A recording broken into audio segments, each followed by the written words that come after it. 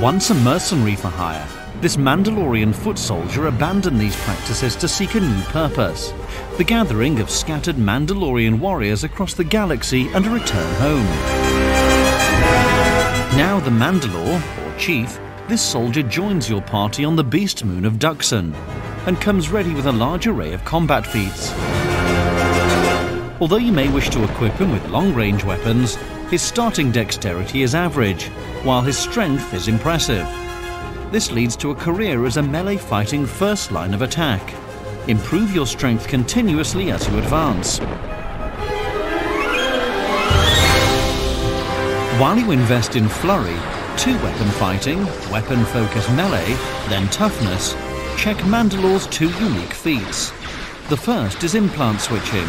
Choose the instant +4 to strength before every battle to really hammer the point home to your enemies. The Mandalorian Courage allows increasing defense bonuses and immunity to those inflicting the debilitating fear and horror.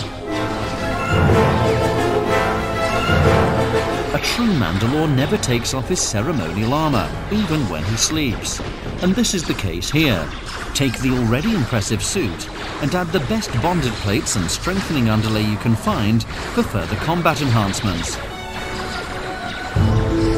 Finally, be sure you find the 2 finest blades, the Achani Vibro Sword and the Sith Tremor Sword.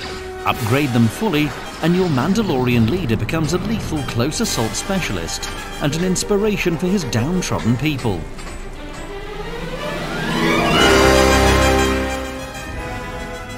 Mandalore opinion.